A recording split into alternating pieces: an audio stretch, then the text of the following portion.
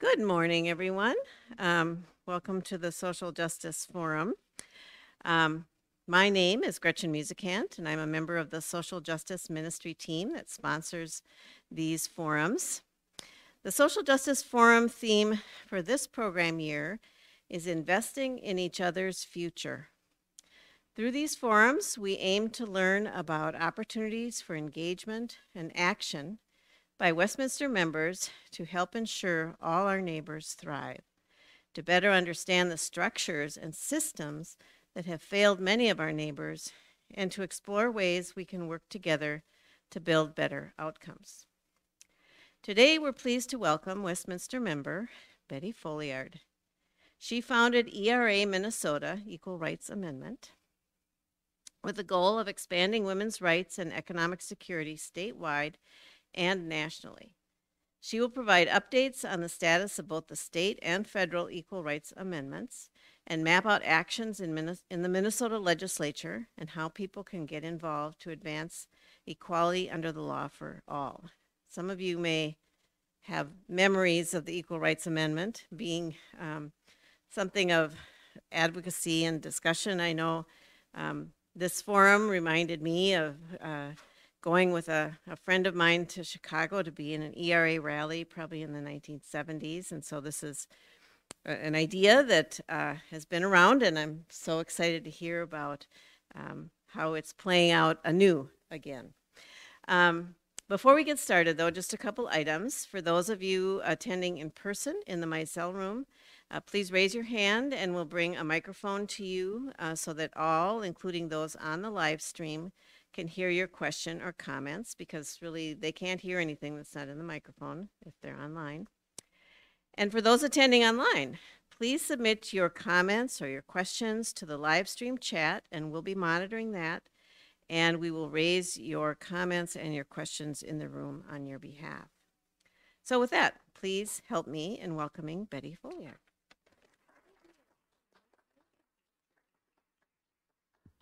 Thank you, Gretchen, and thank you, everybody, for being here this early morning. It's so nice to be here on a Sunday talking about equality. I said in my remarks that I sent to Phil that my faith informs my politics, and I really do believe that we are all equal under the law, that we are all equal in the eyes of God. And another way of saying it is that we are all worthy in the eyes of God. That for me, that is my little mustard seed of faith. That's a strong part of it right there. So I speak from that vantage point. I'm an elder in the Presbyterian Church. My name is Betty Folliard. I am a former legislator. I served 3 terms, 6 years in the Minnesota House of Representatives. I served in the office of Congressman Keith Ellison, who is now our Attorney General. I'll be mentioning something about his study last year that went to the legislature. And I've been a small business owner, co-owner of Strategy Partners, an organization, a business that did business and political consulting. And I started ERA Minnesota in 2014. When we were working, at the time I was the chair, the first board chair of an organization called Gender Justice. Now, some of you might know, are there any attorneys in the group here? Gender Justice is an organization, a nonprofit law firm that works on eradicating gender discrimination. And they serve about several states in the upper Midwest, and they have some partners that they work with across the country. Anyway, we put together a group of bills with several partners back in 2014 when I was the chair of the board of Gender Justice that was called WESA, the Women's Economic Security Act. And there were 15 pieces of legislation, and that year we passed 9 of them. And we suddenly were at the forefront of protections for women in the workplace. And I said to a group of my friends an organization that I founded back in 2003 called the Salon of Current and Former DFL Women Elected Officials. I said to them, you know, we need to amplify this voice because suddenly Minnesota's on the front burner. And I said, I just saw that there's a rally for equality in Washington, D.C., and I'm going to go to it. We should, you know, get some folks for it. And at the time, Senator Sandy Pappas was the president of the Senate, and she said, we should get a bus, Betty. And I thought, oh, great, she wants me to get a bus. So that summer, I raised the money for a bus, and I recruited 50 people around the state, a very diverse coalition of individuals from every congressional district in the state, and we went to D.C. And that's where we discovered that there were all these people working on the Equal Rights Amendment, state by state and nationally, and we connected the dots. We came back. I said, so you want to start an organization? They said, yeah, and I said, okay, let's name it ERA Minnesota. So that was the beginning of it. That's where we were born. Now, what you need to know is that the state ERA is not your grandma's ERA.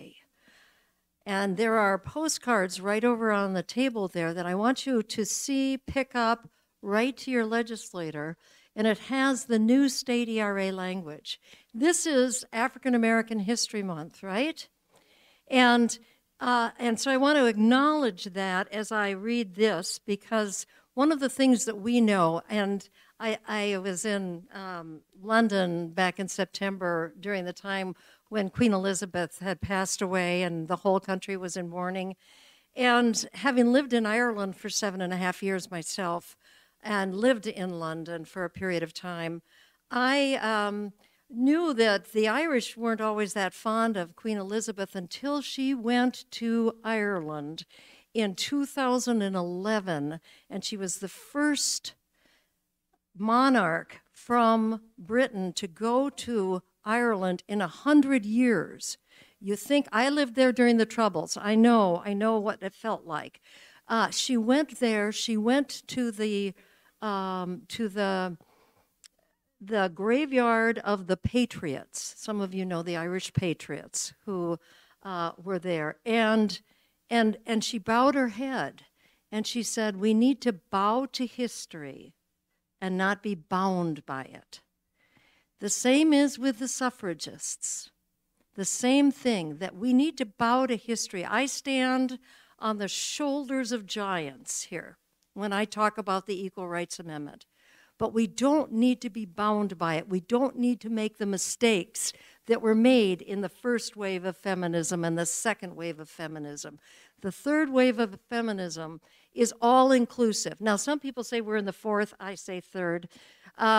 But it's all-inclusive. It includes all. And so when I read this to you, you'll hear what we are bringing forward this year to the state legislature. It says, equality under the law shall not be abridged or denied by this state or any of its cities, counties, or other political subdivisions on account of race, color, creed, sex, sexual orientation, gender identity and expression, age, disability, ancestry, or national origin.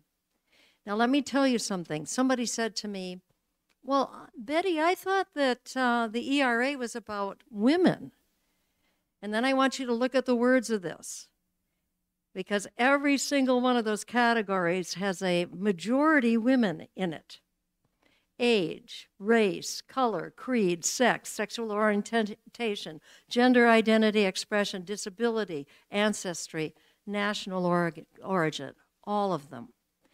And what we don't have and what we haven't had throughout this history is the privilege afforded to men to have the protections under the law for our rights.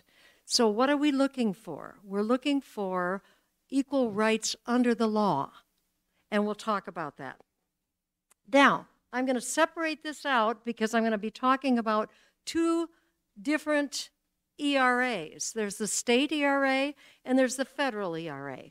Most of you are familiar with the language of the federal ERA. Equality of rights under the law shall not be denied or abridged by the United States or by any state on account of sex. So, where are we today with the ERA? Today, with the ERA, we have two bills in the U.S. House and U.S. Senate that have already been introduced in this biennium.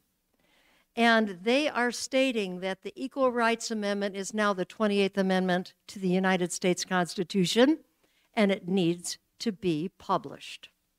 Okay? How did we get there? Well, you all know the history, or some of you know the history. The history goes back a ways. I'm going to take it all the way back to 1921 when Alice Paul, the great suffragist, and Crystal Eastman, who later went on to co-found the ACLU, wrote the words of the federal ERA. Now, I'm just going to be focusing on the federal now, so think of it as on account of sex, okay? And in 2021, at the First Presbyterian Church in Seneca Falls, New York, the location where the first women's conference was back in 1848, they introduced it at the First Presbyterian Church in Seneca Falls.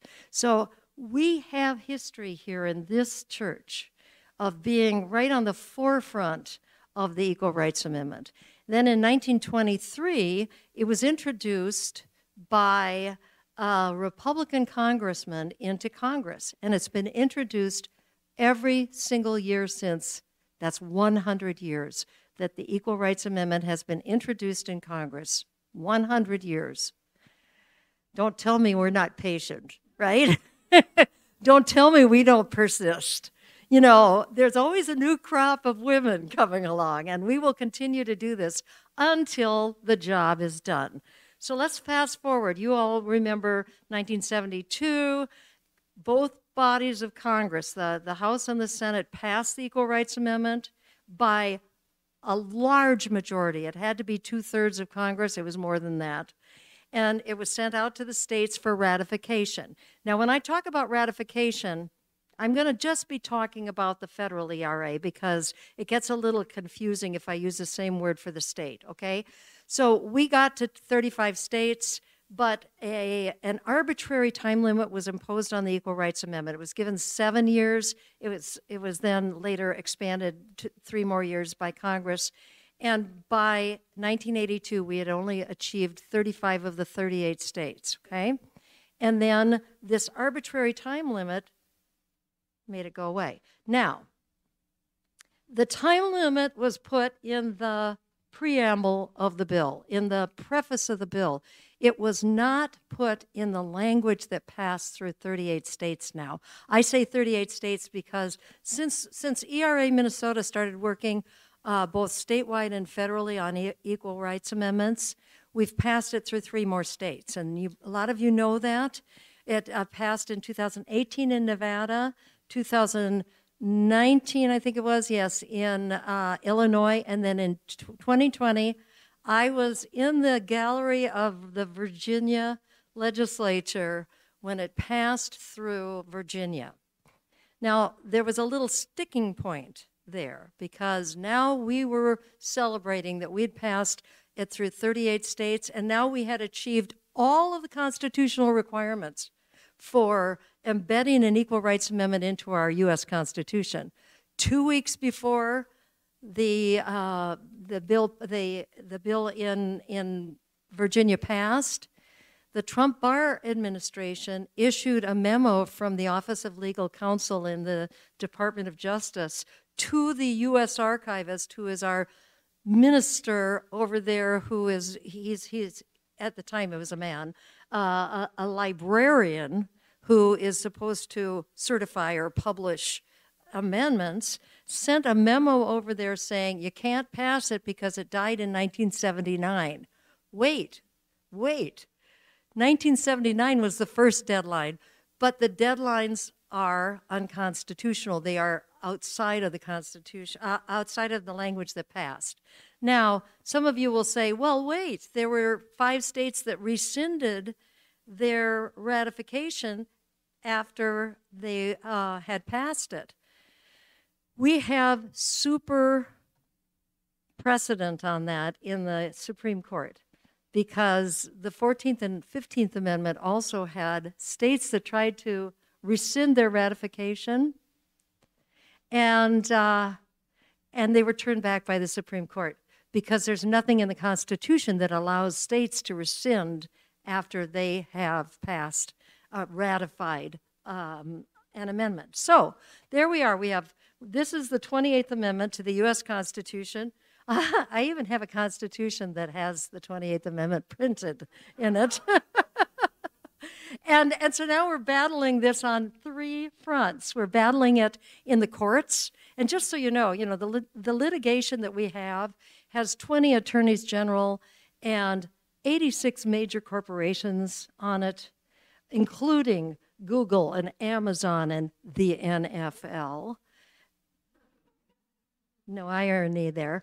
And plus, I mean, these are the folks on our team, right? Plus 250 women's rights and justice organizations across the country. Plus, who else have we got? We've got the Conference of Cities and major international constitutional experts on it, and that's in the courts. In addition, we're asking the current administration, specifically the President of the United States, to pick up the phone and call the archivist. It's now a woman. Her name is Deborah Steidel-Wall, and ask her to go ahead and publish the Equal Rights Amendment, because it is the 28th Amendment. Now, in Congress, in the last 2 biennia, the U.S. House passed a resolution that said that the time limit is unconstitutional and the Equal Rights Amendment should be passed. This year, now it's 2023, it's a little different setup in the House and the Senate. However, we have legislation that's already been introduced. And this is kind of amazing because it's been going like lightning speed now. Everybody's on board. And we've got Senator Cardin in the Senate and in a bipartisan bill, and we've got Representative Ayanna Pressley as our 2 chief authors, and now we're gathering all the co-authors on it.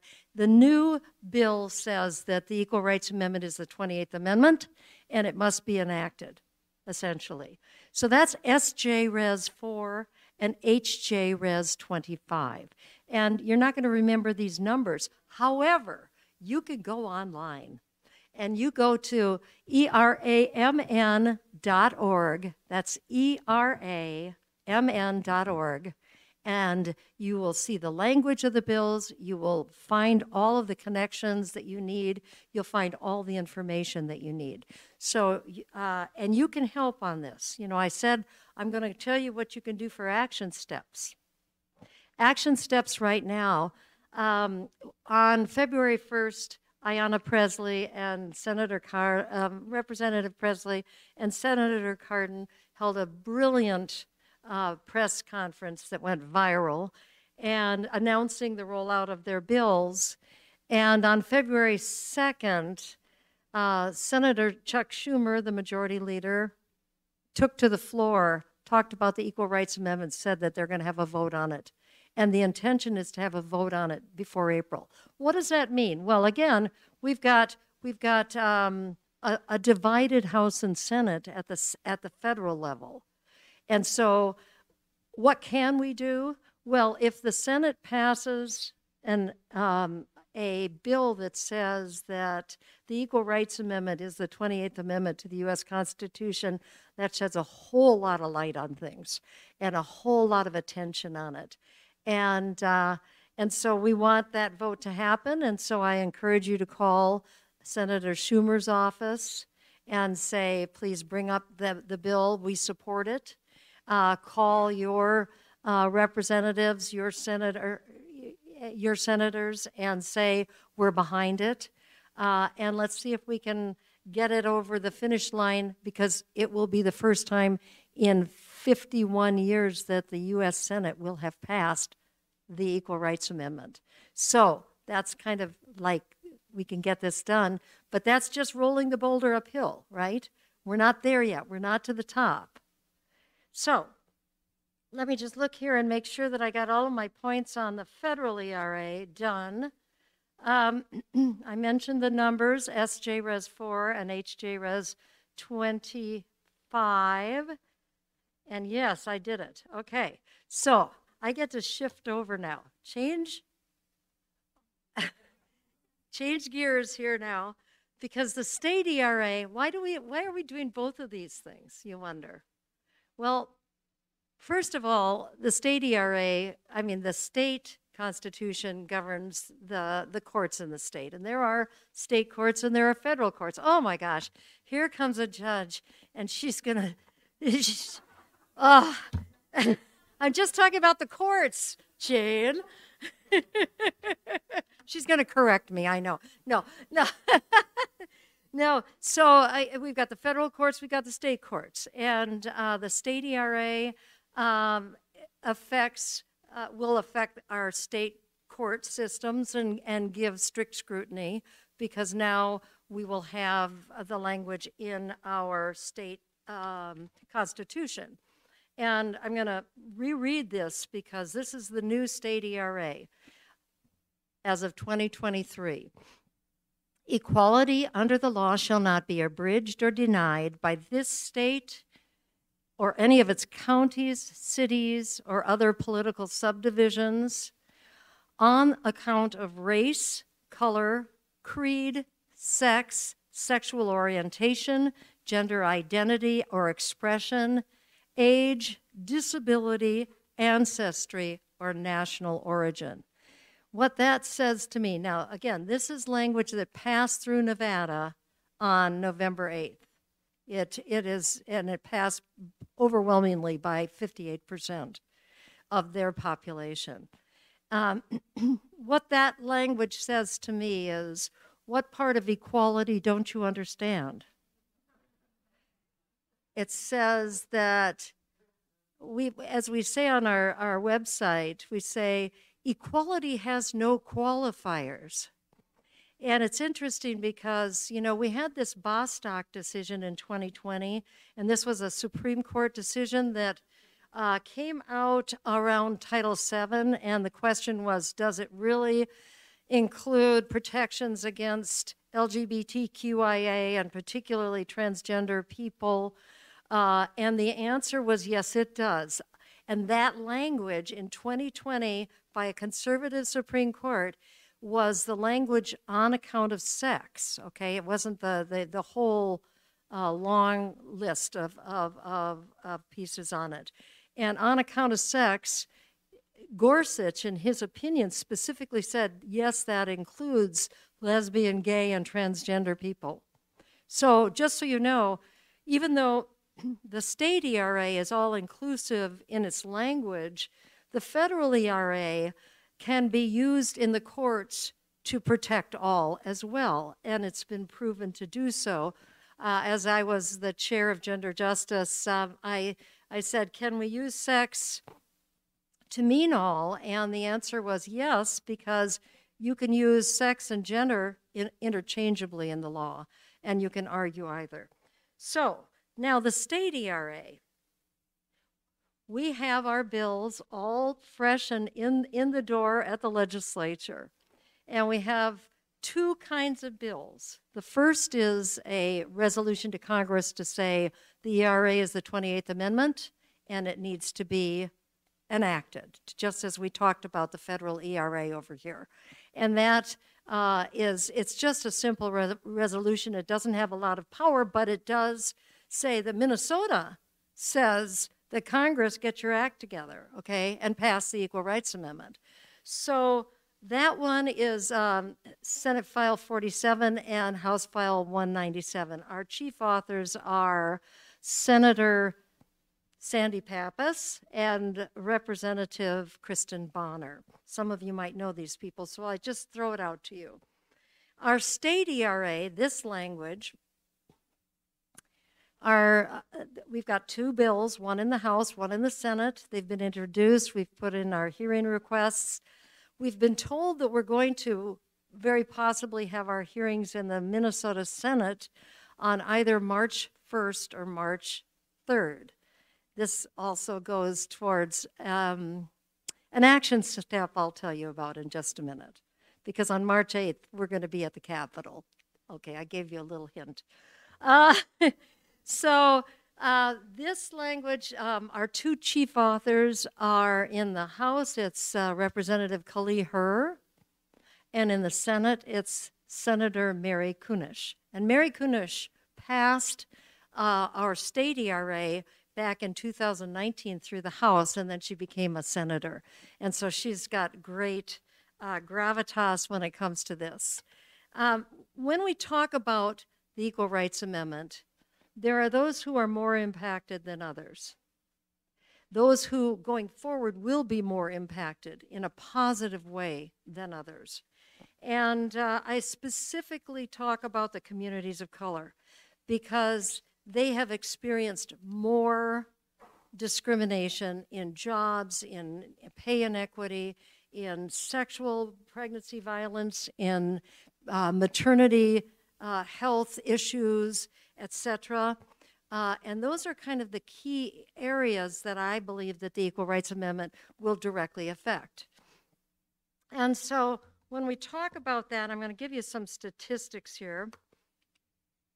And this is out of the Attorney General's report that came out on expanding women's economic security. That's the report I mentioned earlier. And in it, let's see if I can get to it. He says that, I can talk about this forward or backward, but I like the way he put it, or the way it's put. Racial disparities persist, and particularly in Minnesota. Women make on average 82 cents for every dollar that men earned. And specifically in Minnesota, according to this recent studies, while white women received 18% less wages on average than white men, Asian American women received 25% less wages than white men. African American women received 40% less, and Latinas received 45% less. He doesn't have indigenous women in here, but I believe that's even a little bit lower than that. And women here in Minnesota with a master's degree working full-time earn $1,018 per year less than a comparable man with only a bachelor's degree. So we have higher education and lower pay. So there are lots of ways we can look at this. You know, we can talk about childcare, and when the woman is making a lower wage in the family, she's usually the one who has to move aside and give up the job to take care of the child, because sometimes childcare costs us more than college, okay? I've experienced, you know, a lot of these different things in my own life. I don't tell my own story necessarily, but I've experienced sexual violence, pregnancy discrimination, and pay inequity over a lifetime.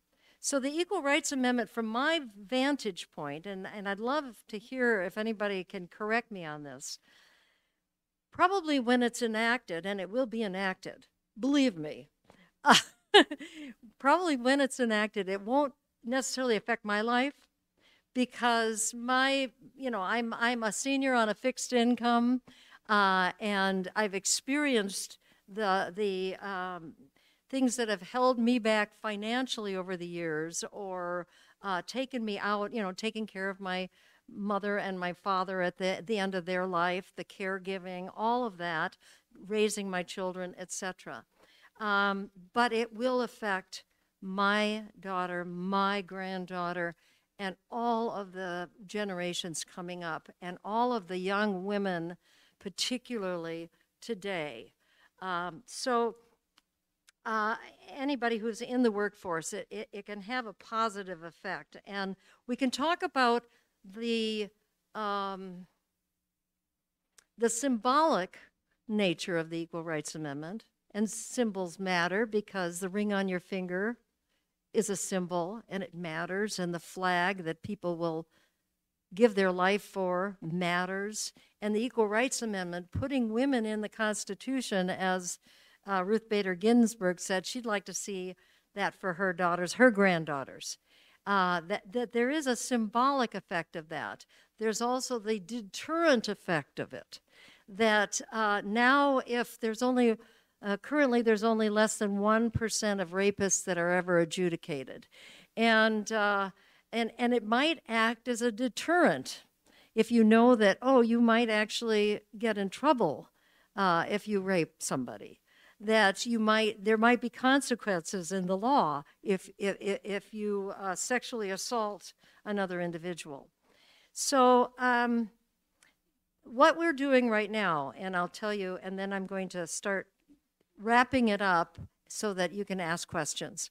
What we're doing right now with ERA Minnesota, March 8th is International Women's Day. And we are going to be there in force at the Capitol. As I say, our hope is that we have the Senate that's going to be passing our bill through the Judiciary Committee either March 1st or March 3rd. And with a view, they're thinking about this because it's also Women's History Month in March, that they're going to really highlight this in March and maybe take a vote on March 8th in at least one of the bodies in the legislature. You all are invited to come. You're invited to come. And if you go on eramn.org, you will see the place where you can sign up so we know you're coming, and you'll get the information of where to go. And we'll be doing a lot of visibility and legislators' visits that day. And it's also the first deadline of in the legislature that week. So it's a busy week. The first deadline ends up on March 10th. Okay, so now let me just kind of wrap this up. You see us working on the federal ERA over here, and you see us working on the state ERA. And we've been doing this now for a number of years, and that boulder has been pushed forward all the way to reaching 38 states nationally. Statewide, there are 27 states right now in the country that have state ERAs. 27 states have state ERAs. And this is not something that's scary. The oldest ERA is in California. It's 140 years old. Most ERAs are 40, most state ERAs are 40 years old. 40. They are proven. They aren't scary. The apocalypse will not happen when the Equal Rights Amendment federally is ratified. And in this state, we are a ratified state. Remember, I talked about that kind of applying to the federal, but we have never passed a state ERA. So we're in the minority of states. I mean, we're not doing that well on equality. Honest to God, we are not doing that well on equality in this state. And so this is a way of making it happen, of embedding equality under the law so that all citizens, when they are faced with having to go into a court of law, are not judged when they walk in the door. And I think that's important. That's kind of my visual on this.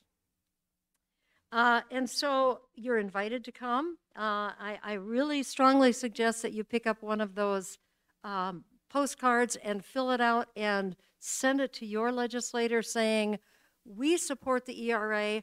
We want you to champion it. I'm kind of done with, people who just kind of passively support the ERA. We're at the point of, let's get this done. Let's make this happen. So with that, I'm going to stop yathering at you, and I'm going to let you ask your questions.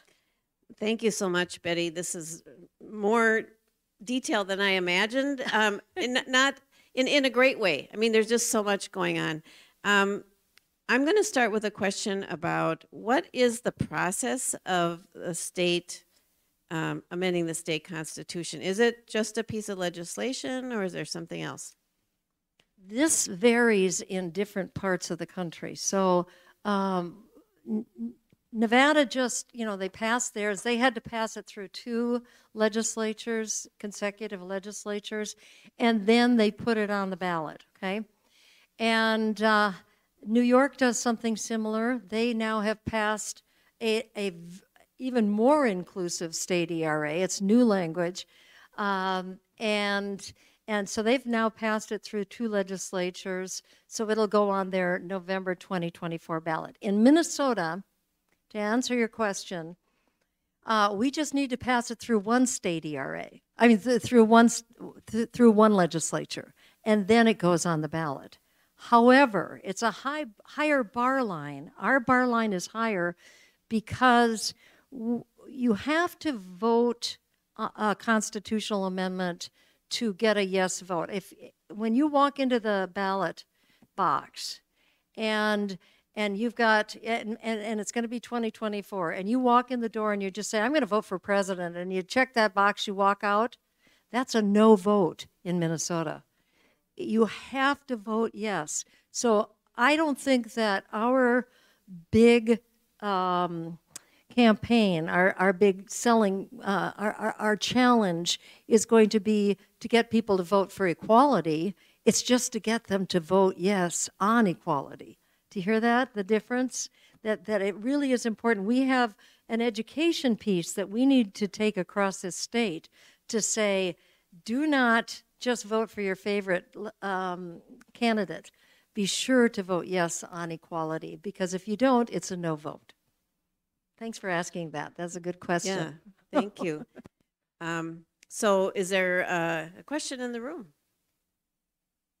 And then we'll check online. So please, if you've got one in mind online, let us know about that too. Right. Betty, I actually have two questions. One is with regard to the federal legislation, does this have to bypass the filibuster rules or not? And then the second question I have is, do you anticipate that the litigation involving the federal law will still continue? Yes, well, the litigation will probably be settled before there's a vote in the Senate, just because it's been sitting there for a while, and I think, time-wise, I think it'll go first. But yes, the filibuster, that's the 60 votes in the Senate. And it's everything. It's voting rights. It's a number of things that face that high bar line. However, we now have, and we have had for some time actually in the Senate, bipartisan co-sponsors on it, and some of them are pretty strong on it. And there's the general consensus that if you bring it in, they will vote for it. That obviously there are many senators who will not, but we believe that we've been working on this now for a number of years and working with Republican moderate legislators, and we believe that we can get it done. And if they vote no and go back to their district and run in 2024, they're going to feel the effect of that. That's one thing that we found when we put I had a vote on our resolution to Congress. Actually, I think you might have been in the legislature then. It was 2016. Were you there then? No, you were gone. In 2016, we had a vote in the Minnesota Senate on the resolution to Congress, and the vote was 56-6. 56-6. That's because there are a lot of particularly male legislators, because it's primarily male legislators, who could not go back to their district and say, oh, yeah, I voted against women's rights, but it's okay. And, mom and grandma and auntie and daughters that just doesn't fly. It just doesn't fly. I wanted to mention something too, and this is unrelated, but it's something I meant to mention. When I mentioned in 2023 that it was introduced in Congress, it was introduced by a Republican congressman by the name of Daniel Reed Anthony. And Daniel Reed Anthony was the nephew of the great abolitionist and suffragist Susan B. Anthony. Isn't that cool? When I say we stand on the shoulders of giants, I mean, there are people who have done things extraordinarily to get women's rights a little bit closer.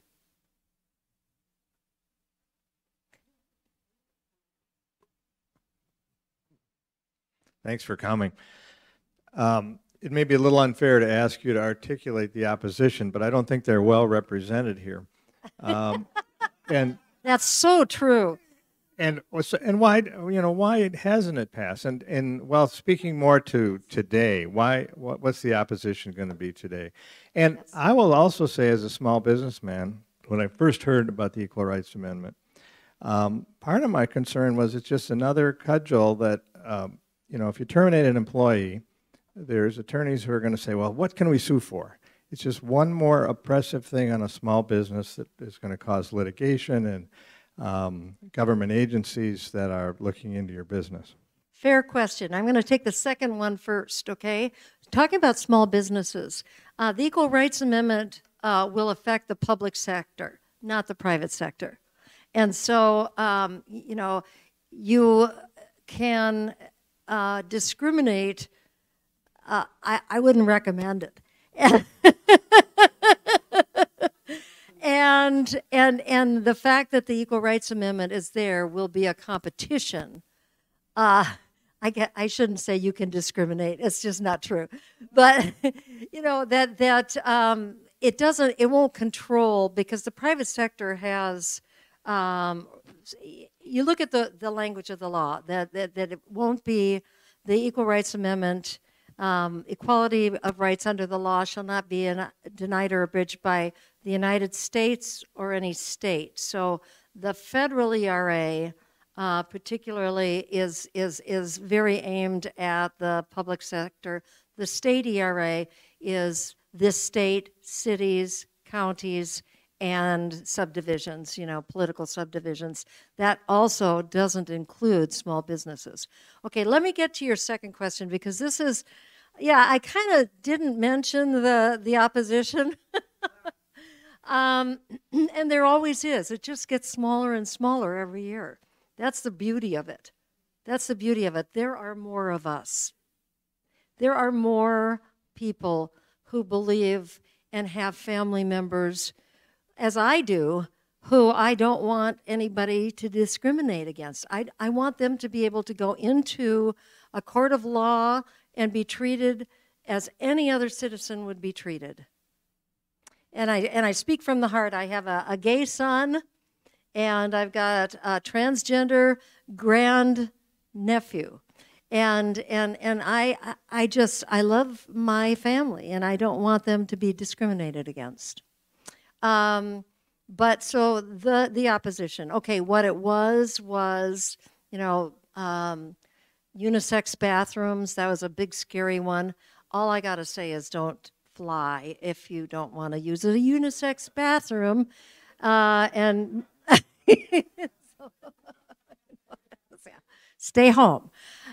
By the way, in your home, it's a unisex bathroom. I'm sorry. I mean... Okay, so now, the laws have changed and there are unisex bathrooms. Gay marriage. All these things happened without an Equal Rights Amendment, but that was a bludgeon back in the 70s and 80s. Gay marriage. Now we have gay marriage in the land. Women in combat. Oh my God. And there are women in combat now, and there are women at almost all levels. Women can fight and die for their country, and they still don't have equal rights. And you look at sexual assault in the military, and it is appalling. It is appalling. And an Equal Rights Amendment will help to protect them. So those things that were so scary, they talked about, what about the draft? Well, the draft is something that Congress has the power to change, and they almost drafted women in World War II. But they decided at the last minute, no, I guess we won't. And so at any time, that's just something that Congress can change. I personally am not opposed to the draft. I do believe in, having some kind of service component in that, so to serve your country in some way, other than to train to fight and kill and die. But anyway, so those things aren't there. I would say the main thing is the issue of abortion. And abortion, the very word kind of makes a lot of people go, it's been vilified and made dirty and horrible and all of these things for a number of years. However, if in 2023, and it was proven in 2022, you say abortion and we win.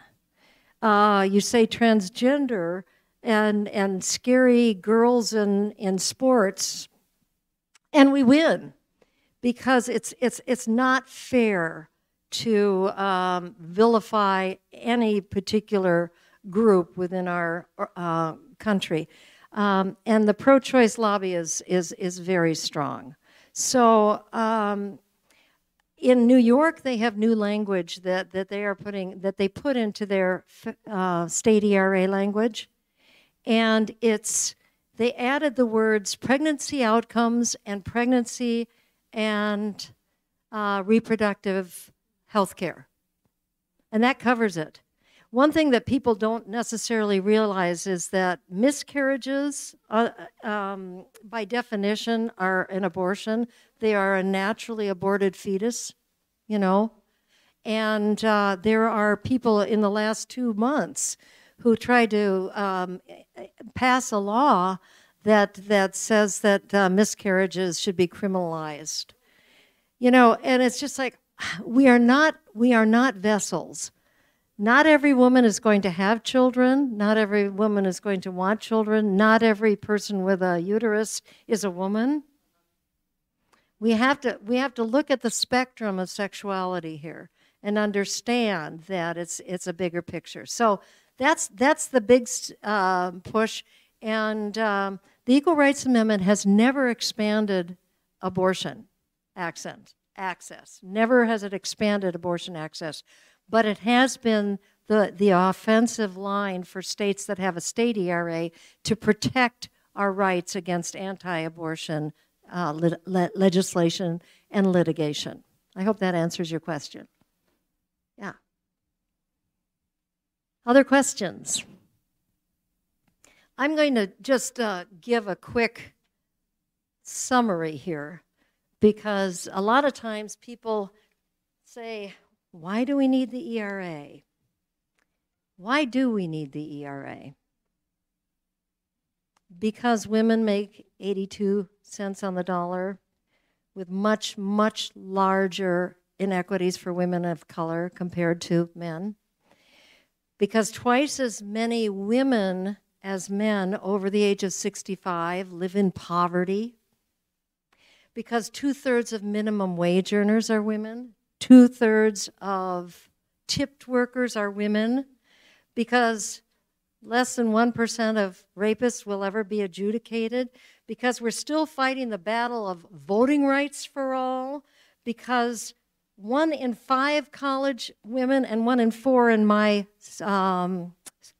university at Stanford University, 1 in 4 college women will experience sexual assault, because women still get fired for being pregnant, because child care can cost more than college, because some bosses deny workers birth control coverage, Hobby Lobby, because we're one of only 3 industrialized countries in the world that have no paid maternity leave, because women can fight and die for their country and they still don't have equal rights, and because women are not willing to wait another 245 years for equality.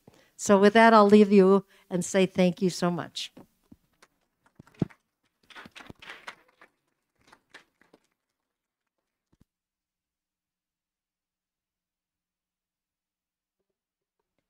Yes, it is. Okay. Thank you. So, oops, I'm throwing it on the ground. I dropped the mic. That was so good. uh, thank you, Betty. Really brought me up to speed, and I know we had a conversation before we started.